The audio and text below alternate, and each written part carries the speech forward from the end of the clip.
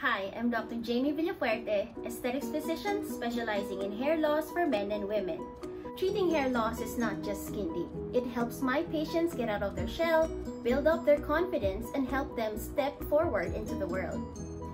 Every year, I treat hundreds of men and women with alopecia. And now, these are my top 5 tips. Tip number 1. Speak to a professional hair loss expert. Find out what is really causing your hair loss with a proper history and examination. With this information, we can arrive with the correct diagnosis and design a tailored treatment plan for you. Tip number 2. Look for a reputable clinic. Look for the reviews. Even talk to the patients and ask their experiences.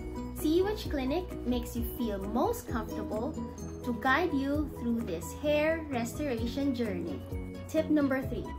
Seek early medical intervention. 90% of hair loss in men is caused by androgenic alopecia, where testosterone is converted to DHT, and this signals the hair to weaken and eventually shed. Androgenic alopecia is progressive, and we can correctly dose finasteride and minoxidil, which prevents further hair loss. Tip number 4. Surgical hair transplantation.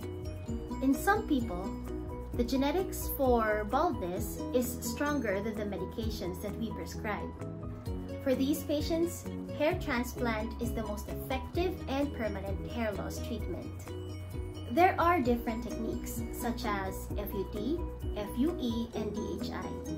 And we can show you which technique gives you the most natural results and the highest density. Tip number 5.